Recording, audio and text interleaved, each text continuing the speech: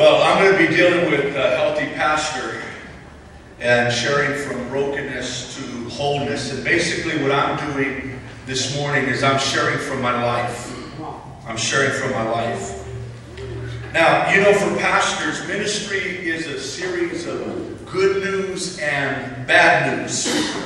Listen to these scenarios. Good news. You baptized 7 people today in the river. Bad news. You lost 2 of them to the swift current. Good news. The women's ministry voted to send you a get well card. Bad news. The vote passed 21 to 20. The good news. The deacons accepted your job description the way you wrote it. Bad news. They were so inspired by it, they formed a search committee to find somebody capable of filling the position. Good news. Mrs. Jones is wild about your sermons.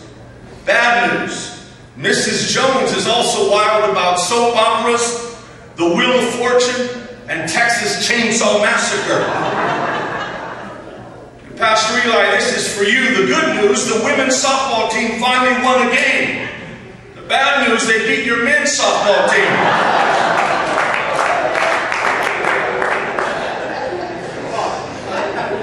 The good news, church attendance rose dramatically the last 3 weeks. The bad news, you were on vacation. The good news is your deacons want to send you to the Holy Land. The bad news, they are stalling until the next war. Now the reality is that in ministry, life is tough. Life is a challenge. There are pressures that we experience that really I can say is at another level, because we're not just dealing with the physical challenges that we have to deal with as a result of the emotional traumas and situations that we deal with in life.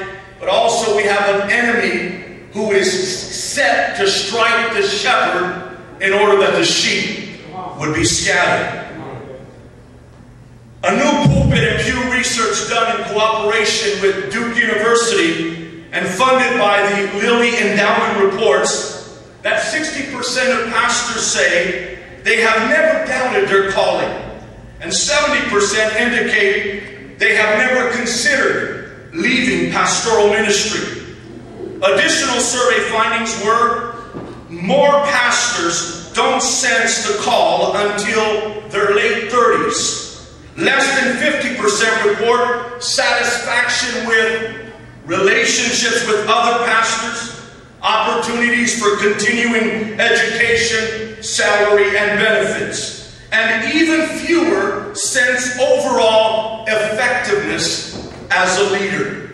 Over 70% say a primary problem is reaching people with the gospel. 66% say their congregation has been in conflict in the last 2 years, and 20% call it significant or major. 10% of respondents said they feel depressed some or most of the time.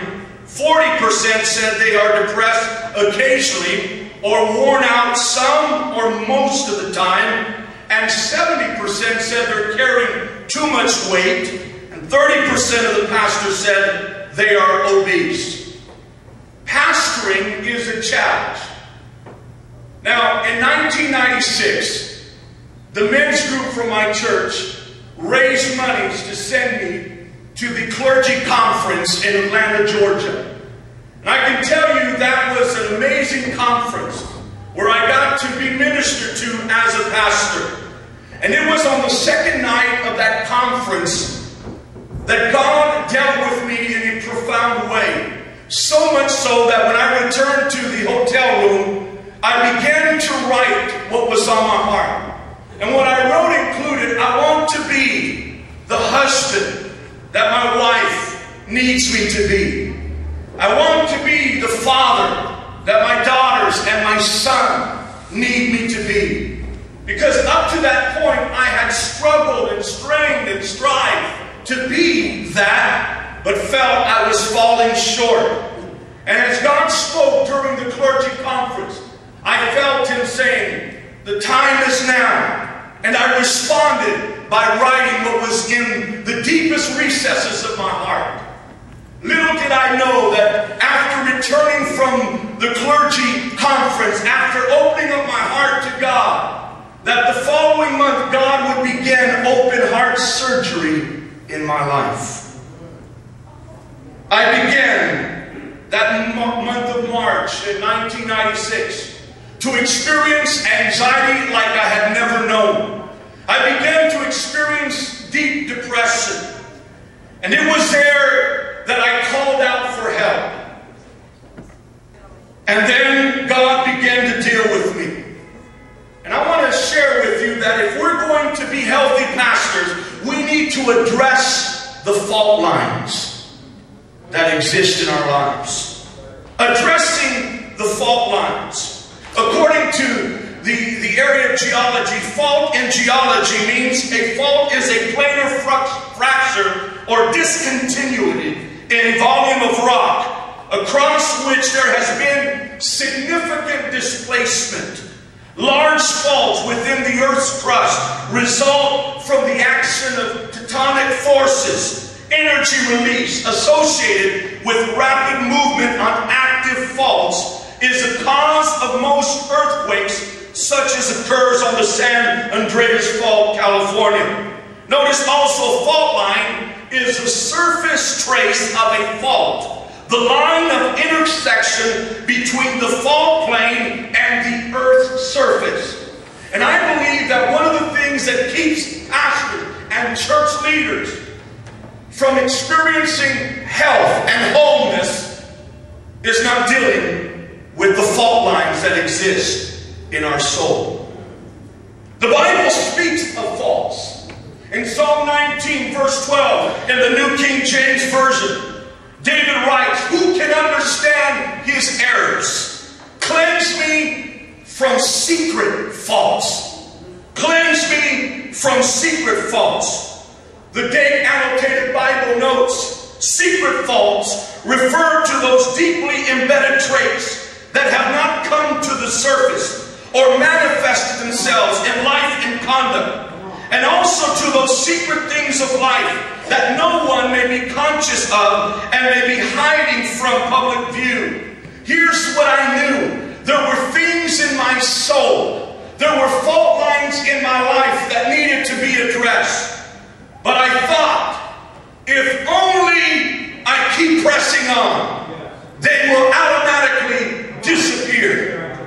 And I believe there are leaders in the church that are trying through their work to find healing. But let me tell you something. Working for God does not heal us. Humbling ourselves before God and saying, whatever you want to do to heal me is the starting point. In James 5:16, it says in the King James, "Confess your faults one to another, and pray for one another that you may be healed. The effectual fervent prayer of a righteous man availeth much." So the Bible has things to say about faults in our lives. I discovered that the word fault is actually from a Latin word that means deceive. Deceive. Something that mars, defect, or failure. In my life, I was deceived by the deceiver. And I was being held back from becoming healthy as a pastor. And the deception that he was using in my life was twofold. He was saying to me, you can handle this on your own. Just focus on doing more ministry. And if you do more ministry, if you execute yourself more in the work of the Lord, then these issues of your soul will automatically go away. And so I worked harder. I worked with more passion, with more zeal, but I found myself more broken, failing more, falling short more. The second part of his deception was your performance is the means of your acceptance.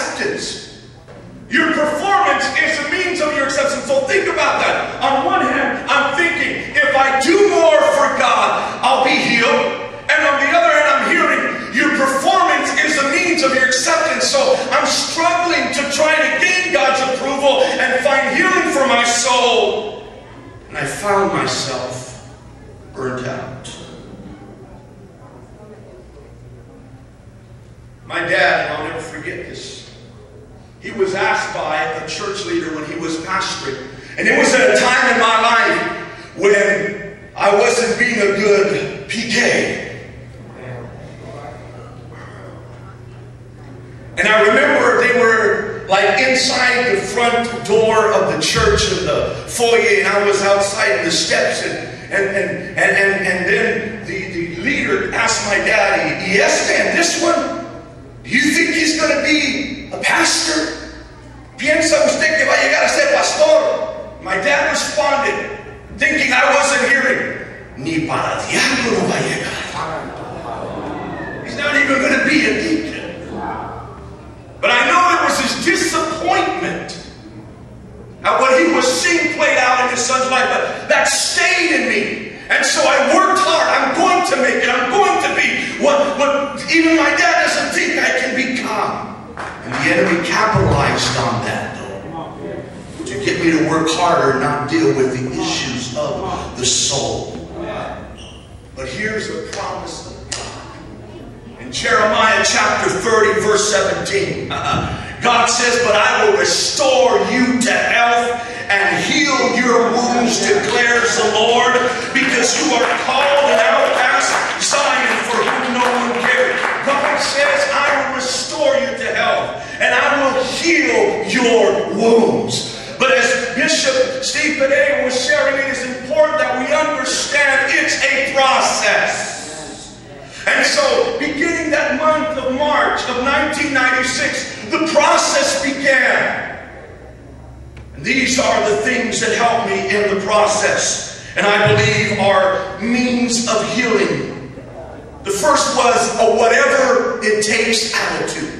I believe if we're going to move from brokenness to wholeness, we have to have a whatever it takes attitude.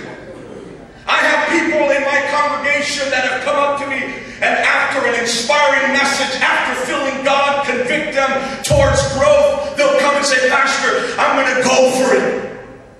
But it fizzles out in 2 weeks. Why? Because they haven't come to that point of saying, "Whatever it takes, I'm going to go for it." I'm reminded of a story that I love to share about this elderly couple that were sitting on the sofa watching television. And since primarily here we are, primarily Latinos, we'll call them Pancho and Panchita. And they're sitting there, and Pancho and Panchita are watching one of their favorite programs on TV. And as they're sitting there, Panchita says to Pancho, "Pancho, you remember when you used to hold my hand and we would watch TV?" He goes,